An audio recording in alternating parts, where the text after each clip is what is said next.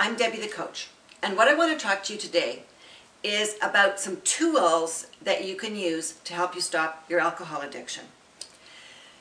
Did you know that there's actually about 5 good medications that help alcoholics stop drinking? And right now, like, no one's using them, no one's talking about them, and it's like the poor person who has an alcohol addiction has to just stop cold turkey on their own. It's just about impossible. That's why people have to go into treatment centers and stay there for 2 or 3 weeks to, get away from their environment and get away from alcoholism.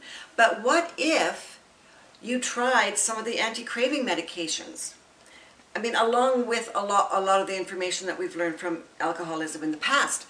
But every other disease has medications that used. Even smokers, for Pete's sake, get medication that they can use to help stop smoking. So why do we think that an alcoholic person can't get help too? So there is about 5 different medications that you can use, and they all work a little differently.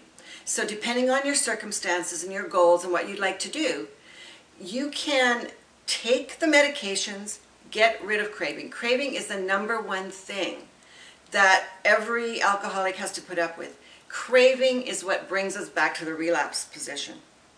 So if we found a medication that stops craving, why wouldn't we take it?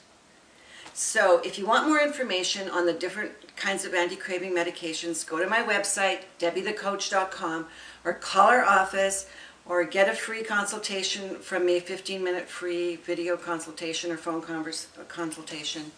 Find out some facts, find out what you can do to help yourself. Use the tools that we have at our disposal.